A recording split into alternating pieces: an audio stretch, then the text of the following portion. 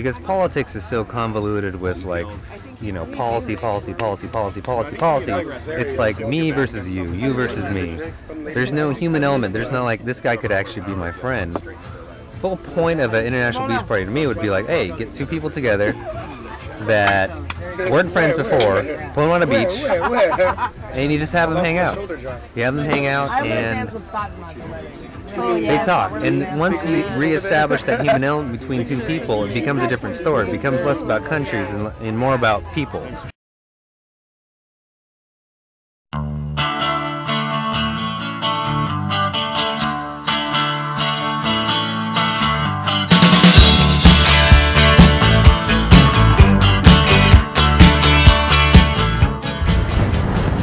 We're doing a documentary about the United States relationships with the rest of the world. So we're just trying to get people's perceptions about the United States and how we can have better relationships with everybody.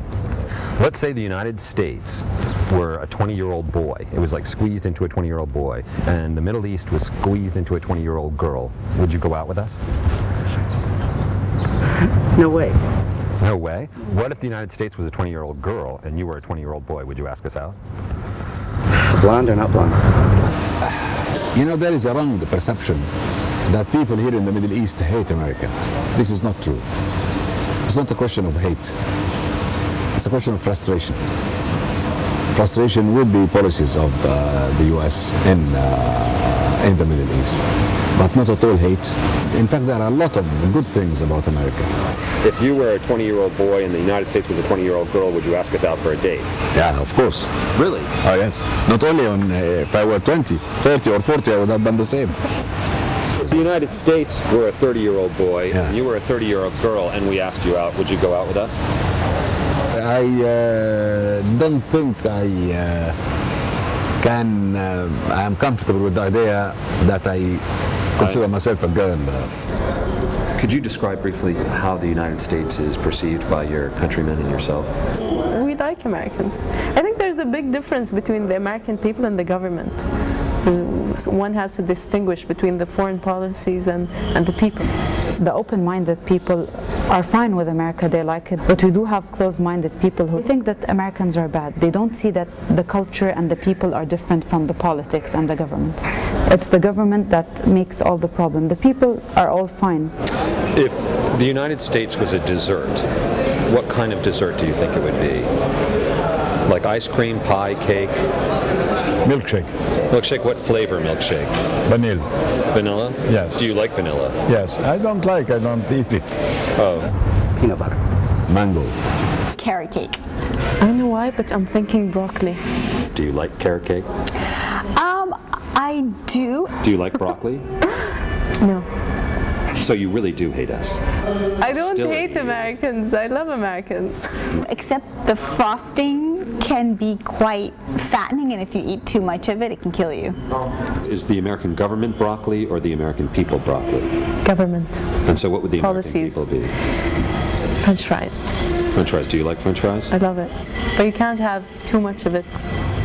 You have to be careful because it can be harmful to your health if you expose yourself to the United States. If you were a 20-year-old girl in college and the United States was a 20-year-old boy, would you date the United States? Yes. And do you think the United States would be a good date? Yes. If you were a boy and the United States was a girl, would you ask us out? I don't know. I have no problem with that, yeah. Yeah, maybe. Why not? No, I don't date in the Western sense. Definitely no sexual interaction whatsoever. No, we don't do that in the United States either. That's just strictly in the media and Madonna videos. Are you kidding? You said if you were in college and you were a 20-year-old girl, you would date the United States? Or let's say that the United States is the girl. I thought you asked me being a boy. All right, you be the boy. If you were the boy and you took the United States out, would you give a goodnight kiss on the first date or not? I would start with flowers, then wine, and then kisses. Do you think America is a good date? I think America is the best date you can possibly have. Do you feel like our message is getting out there? We don't do a very good job sometimes of helping people to realize all we do for the rest of the world. But do you think we can improve our image if we could get more representatives of America to wear ties like these? Because this tie says, howdy, hi, we want to be friends, let's get along. This tie says that this senator isn't afraid of anything. It's got these things that could be beach balls, and we're at a beach. What about like an international beach party? If America just threw an international beach party, just a little bit, only a couple $1 million here and there, do you think that would help our image if we... Well, the problem is that people keep trying to steal our beach balls. It's just that simple. What would you tell us to do to improve our image abroad? To learn more about us. Practice what you preach. And people have to be more aware, read more, travel more, study more. Start learning more languages. And to watch more channels other than CNN and Fox. Like ESPN. Respect other cultures and religions. Do you mean all other cultures and religions, or just the good ones? I say take the time to learn a little bit more about what's going on here, and you don't have to be sympathetic to the Arabs, but you will find out after a short while that a lot of what they're saying is right. It's not such a hard work. It's a matter to pay more attention and respect their own differences, because we live in a world of differences rather than a world of agreements. This question of image of the U.S., it is the policy. Change the policy, the perception will change. In 24 hours. A small thing we were thinking we could do is have a big beach party. You must have been drinking too much.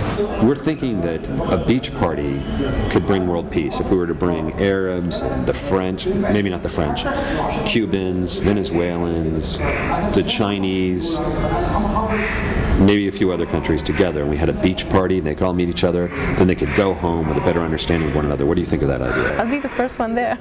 Do you think you'd come to our international beach party? Absolutely. But if you did get it together, who knows? Who knows what would happen?